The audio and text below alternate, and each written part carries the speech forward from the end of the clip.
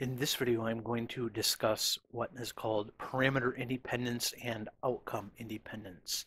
And so in the previous videos on Bell's theorem, I've essentially been saying that what Bell's theorem and the experiments that test it show is that there can be no local hidden variables. But there is kind of a catch to this, or a caveat, and that's this idea of parameter independence in particular, but parameter and outcome independence. So let us again think of a Bell inequality type experiment where we have our detector for particle 1 and our detector for particle 2. These are particles that are entangled with each other. Then we have this right here. So I'm showing it as a Stern-Gerlach experiment, but we know from the previous videos that this is usually done with light polarization, but these are equivalent systems in which to do these experiments. So we can choose between our A prime and our A over here.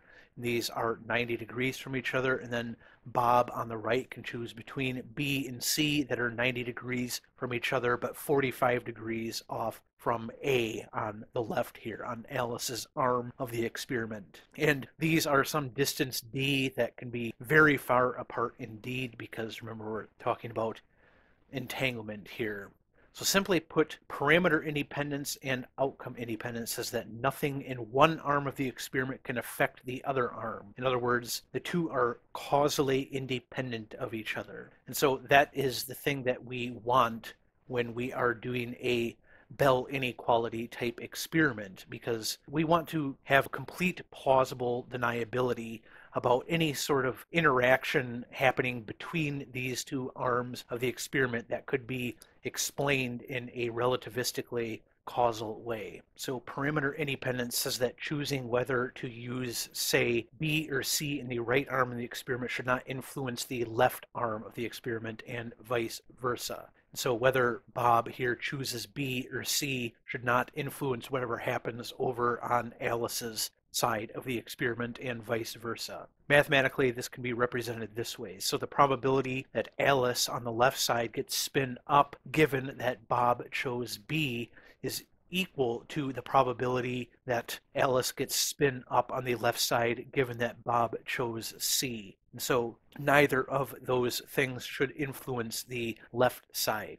So the decision of which one of these to use, whether he uses the B direction or the C direction, should not influence what happens on Alice's side. In other words, if Alice is on the left arm of the experiment choosing whether to use A or A prime, she cannot be influenced by whatever Bob chooses in the right arm of the experiment. Outcome independence, on the other hand, says that when the setting of the distant apparatus is specified, so now that we have the setting specified, then the outcome must not affect the other side. So now we're talking about the outcome. Whether it actually is spin up or spin down on one side should not affect the other side. For instance, Alice measuring spin up in the left wing should not affect whether Bob measures spin up or spin down in the right wing.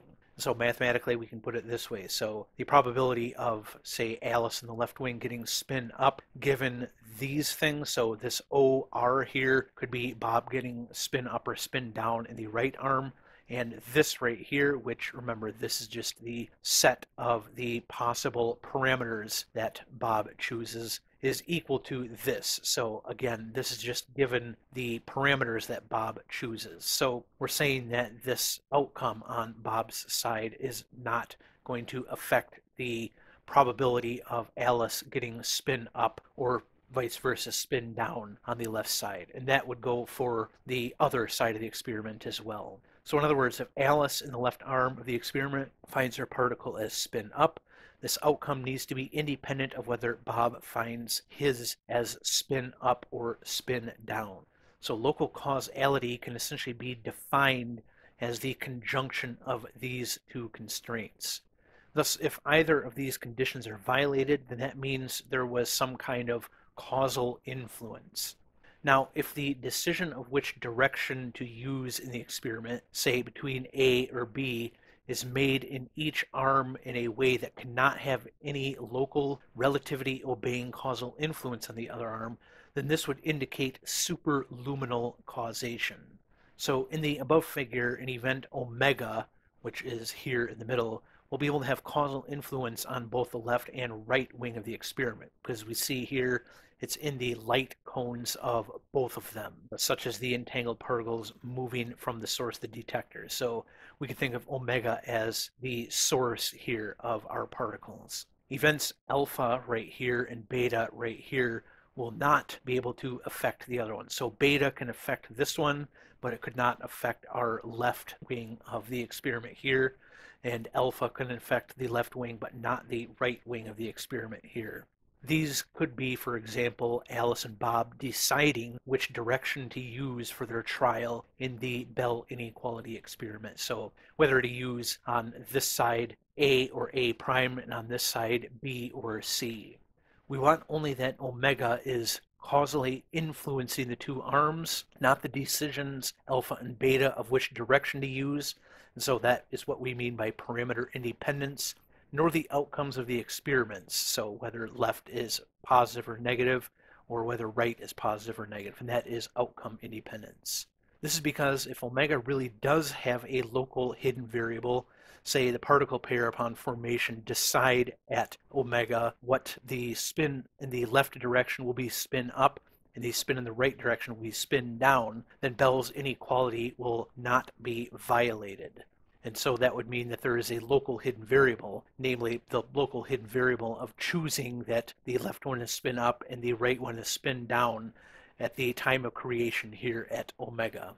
But if Bell's inequality is violated, then this could be because of one of two things. One, there are no local hidden variables, and two, there is some sort of local relativity obeying speed of light signal going between particles on or at the detection. And so when I say that there is a caveat to these Bell experiments, this is what I mean. So this number one here is kind of the largely agreed upon interpretation of the experiments, but trying to rule out two here is kind of the direction that these experiments have taken since those first ones back in 1982.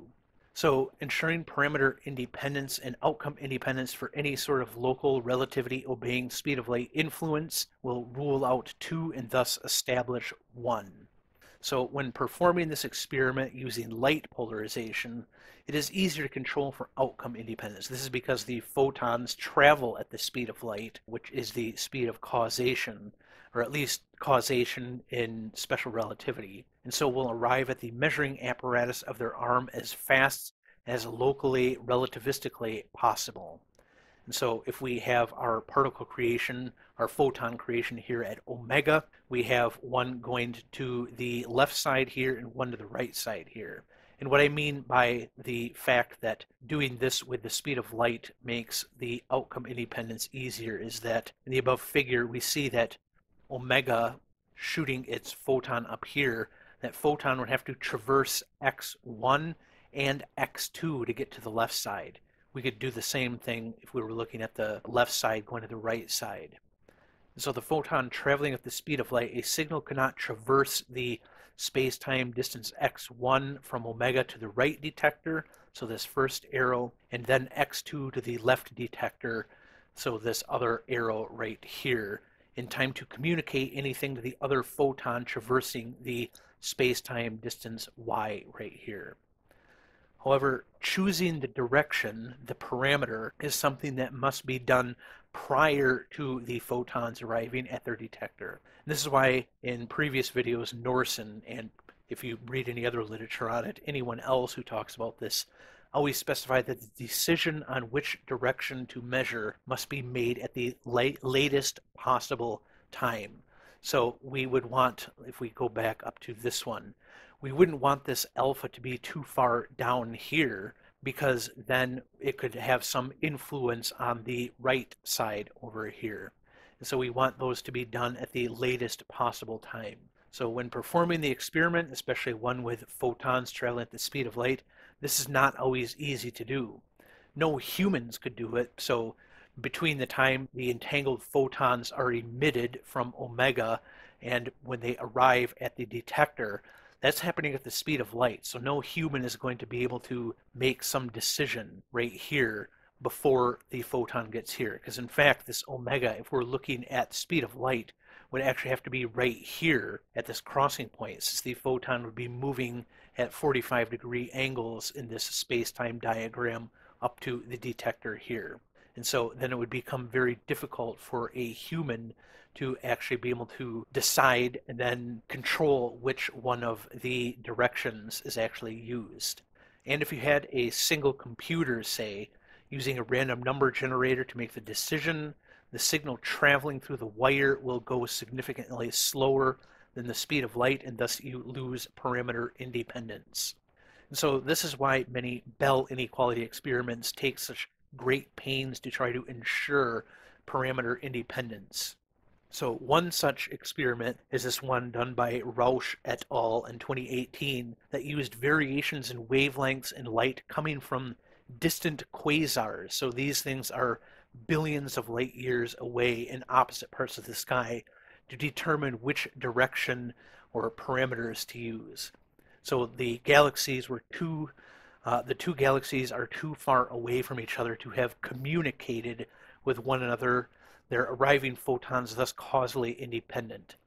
And so this is a figure from that paper right here, where this S is where the photons are being generated, the entangled photons. A and B are the two arms of our experiment here.